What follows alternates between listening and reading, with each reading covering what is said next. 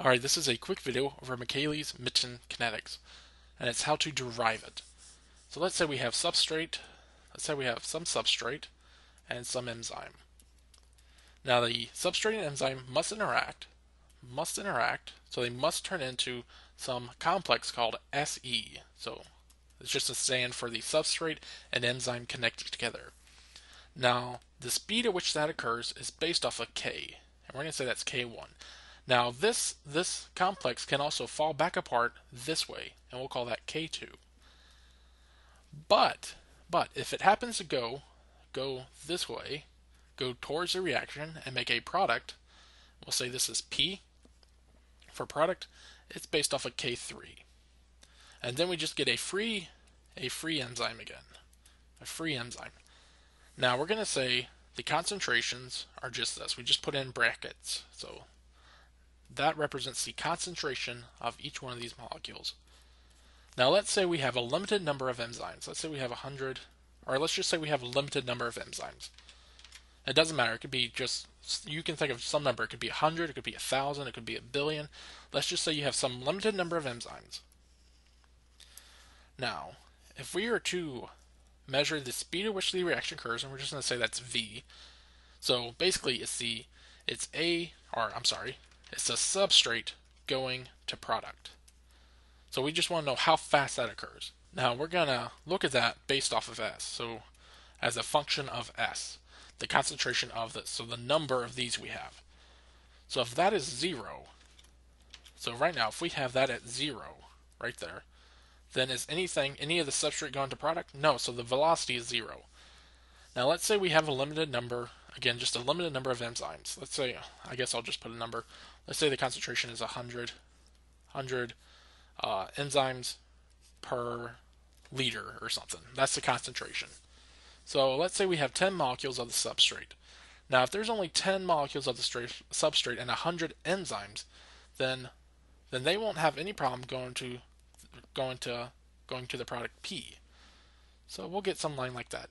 Now if we increase it to maybe 11, well, the speed at which the reaction occurs, those 11 will keep on going.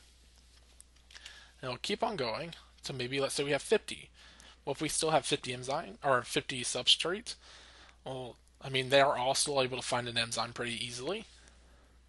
But as we keep growing more and more substrates, so if we keep increasing the concentration of the number of substrates, they are not able to find an empty enzyme. So if we maybe have 100 substrate molecules and we only had 100 enzymes, now they're not able to find these free enzymes as easily. So the rate of production is starting to slow.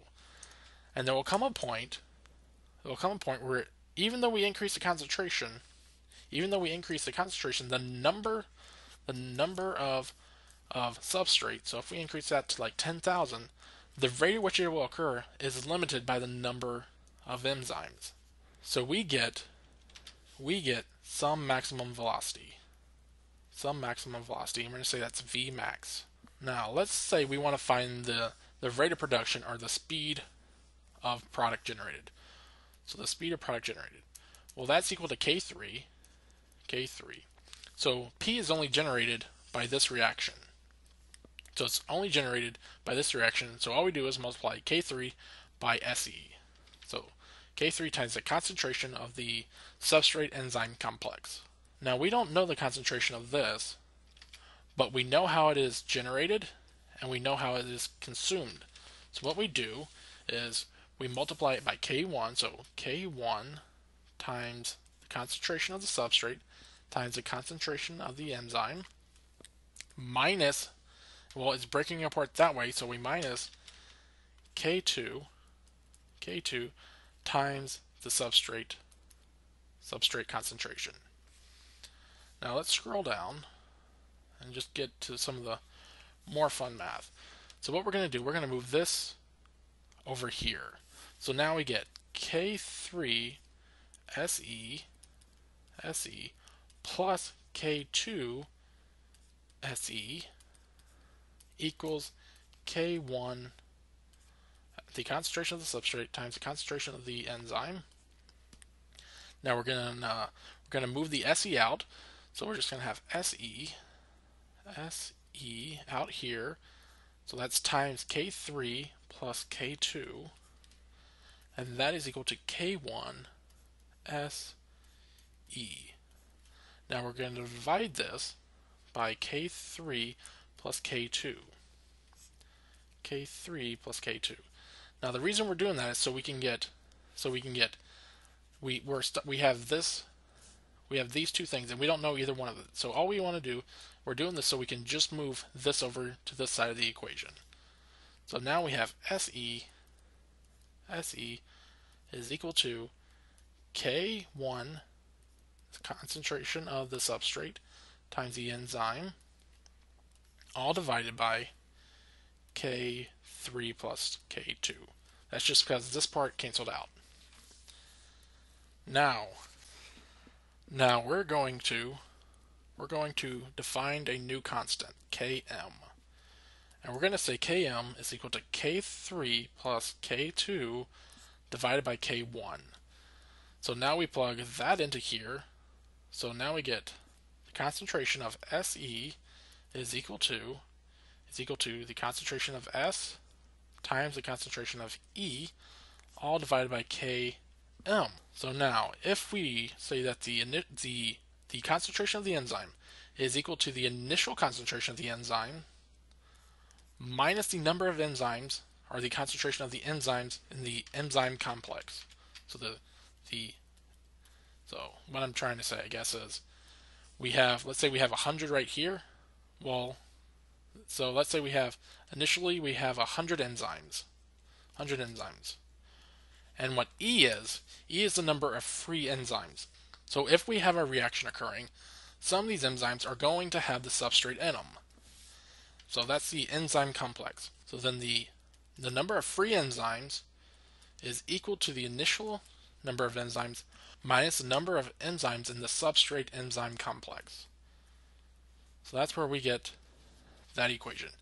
So what we do here, we say SE is equal to S times the so we gotta make this a big bracket, times the concentration of the initial enzymes minus the concentration of the enzyme complex, Se. And that's still all over Km. Now what we do, we're gonna break this fraction in half. So that will give us Se times E naught all over Km minus S times Se all over Km. So now what we're going to do is we're going to move this over there. So what we get is we get Se plus Se all over Km.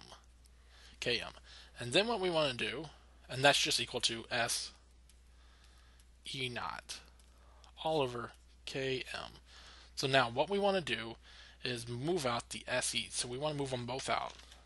So now we have Se is equal to 1 plus S all over Km. So now we just move this out. So we just move that out there. And that again is equal to S E naught all over Km. The next thing we want to do, I'm running out of space. The next thing we want to do is divide this by 1 plus S Km. The reason we're doing that is we're moving it over here. So that gives us 1 plus delta, or not delta, but S over Km. So then that simplifies, so that cancels there. So we then get the concentration of S times the concentration of the initial amount of enzymes all over Km plus S. And all we did, another way of seeing this part right here, if you're having trouble with that, that's the same thing as E naught all over Km times 1 over 1 plus S over Km.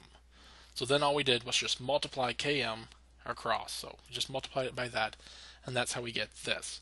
So this Km, that became a Km, and this Km was knocked out. So then we just get Km plus S.